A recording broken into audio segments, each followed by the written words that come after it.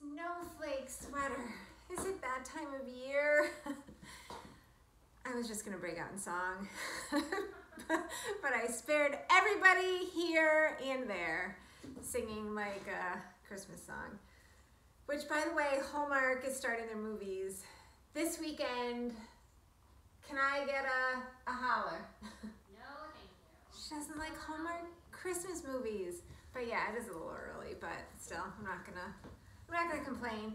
So this sweater, again, is a nice, comfy sweater, a little bit true to size in the sleeves. So my girls with long arms, this might be a little short on you. I just said like 16 times, I apologize. The length on this is a little bit above my knees. See if my knees are still there. And then this is the back.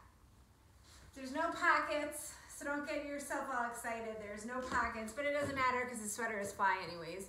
So it's got a beautiful like Christmassy design on it, or winterscape design. It's a real pretty off-white. I hesitated even on the last video because I don't want to say ivory because it's not ivory. Ivory tends to be yellow. There's no yellow in this. It's a really pretty off-white with a really pretty gray design in it. It's actually comes out a little bit heathered because of the base of the sweater. So the sleeve is a slight drop sleeve, not too bad. It's actually pretty fitted. Lots of stretch in this sweater, so it's really comfy, not itchy at all. Again, still in my tank top.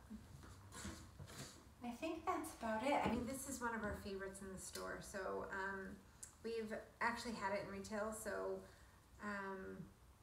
we're probably gonna try and see if we can grab some more since it's got some season left in it. But this is the Natalie.